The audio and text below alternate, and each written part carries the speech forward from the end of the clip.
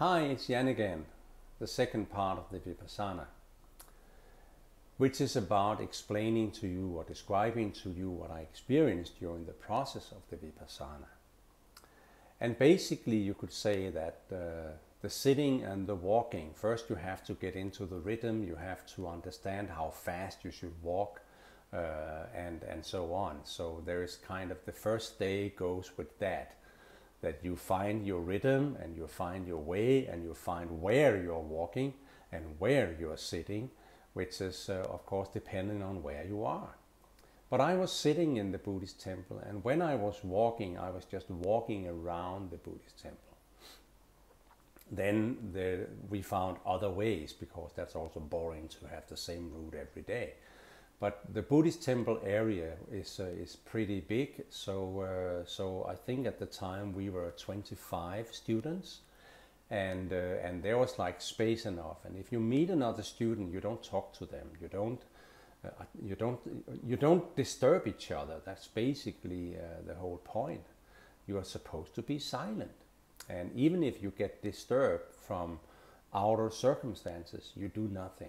You don't react to it. You are in you, and that's the point.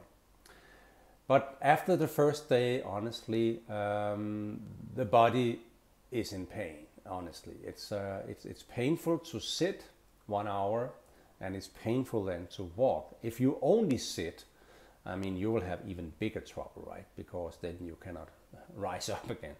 But the point was that at the first evening we get a question, and that is of course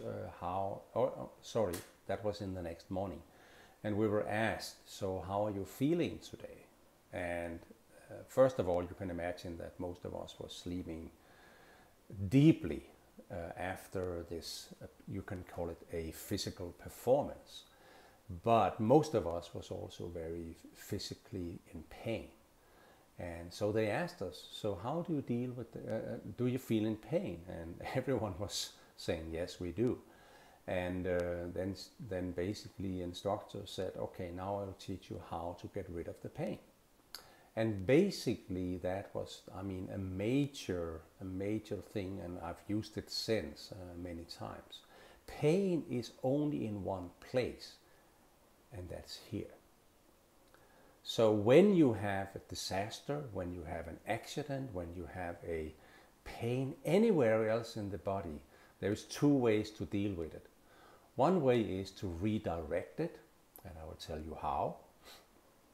Second one is to let it go by going through it and accepting it. The first one is about redirecting it. So if you have a pain in your foot, in your stomach, in your back, which is not, let's call it permanent, right? If it's permanent, you have to do something about it. You have to get the diagnosis. There might be something wrong physically, right? But if it's not like that, then basically you can redirect it by putting pain somewhere else. That's the redirecting. How do you put pain somewhere else? And I had an accident in Bali, like I told you before, and which actually torn up my leg, and that was painful. So the way I got rid of the pain in the leg was actually by biting my thumb as hard that the pain was bigger than in the leg. That's redirection. The second way is about focus, and that's to focus in on the pain long enough through a meditation that it goes away. And then, sorry I said that wrong, the third one is actually go through it. Accept the pain. It's all in the mind. That's just what I wanted to share with you about that. But basically, as I said before, we gone through those days, and we had the lunch, we had the water, we were putting down in the book what came up. And after the first 3 to 4 days, these subconscious things starting to happen. which means that all guilt, all anger, all rage, even happy periods that actually brought you regret after, came up slowly, one by one. And putting that in the book, of course, was painful in itself, because suddenly you realized, oh my God, I've been carrying this all my life. Some of them was, for me at least, all my life. So what am I going to do about this? I didn't know what to do about it at that time, but that was kind of the second part of the process. So that actually is how it works, that you basically walk and you sit and you find a way to get rid of the pain, and then you walk and you sit again, and basically do that for all 10 days. Some will ask what happened on the way.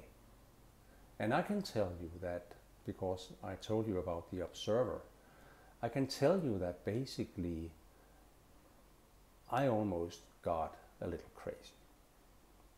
At a point when I was sitting, meditating outside, suddenly hundreds of dragonflies were coming. And I was, well, of course I was in an area which is purely nature and beautiful and everything, so, but somehow these dragonflies were giving me messages. I'm sure most of you will laugh now, I do myself. They were giving me messages that I never heard about before. That could be messages about cosmos, messages about myself, messages about my family. And I didn't understand why, how come that these guys can come there, hundreds of them, and then give me messages. I found out the day after when I was in the observer's room, and I told the nun what was going on. And she said, it's very simple. You don't trust your inner self. So what you have to work on is to start trusting your inner self to give you the messages that you need and that you are serving or getting and deserving to get. And of course that when she said that gave me a lot of resonance, but it didn't mean that I could change it from day to day. I mean, that was a task in itself, to really start trusting my inner self, or higher self, or God, or whatever we use as when we are doing channelings and so on. That was a very important part for me. And that's what I still use today, of course, that I know. Well, still today I have to say that whenever more than one dragonfly is coming, I start listening for the message. Well, that's a consequence of some of these things. And it doesn't mean we're crazy, it just means that we open up more to our own vibration. But anyway, so that was kind of, then what happens is that actually when you go into the 5th and 6th and 7th days, you get more and more of these things up. And you start wondering, okay, how am I going to deal with that? And the way to deal with that is basically to go in deeper in your meditation when you're sitting there meditating and finding out what to do about it. How are you going to deal with it? Do you want to just let it go? Or do you want to let it torture you the rest of your life? That's a choice. I mean, free will and choice is basically the most important in these things. So that is like what I experienced on the retreat. And then after the retreat, a lot of mystical things started to happen. And I will tell you one thing, and that was that when I arrived in Bali, at this time was like 3-4 months before, I was asking to meet Brahma because I had heard that he was the main spiritual guide in Bali. And they told me, you cannot just meet him, he will meet you when you are ready. And what happened was that on the 12th of January 2009, after the retreat and the celebration with all the monks and so on, I get a message. Brahma is waiting for you. How did he know that I was here? We don't know that. He's sitting in the canteen waiting for you. Out of nowhere. So basically I went down to the canteen and he brought me to his home for 1 hour.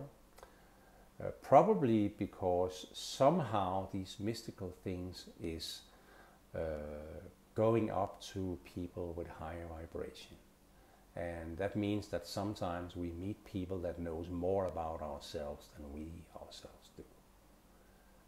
So we had a chat for 1 hour, and then 3 years later I attended one of Brahma's Vipassana retreats, and again that was a major experience. I hope you have enjoyed this so far.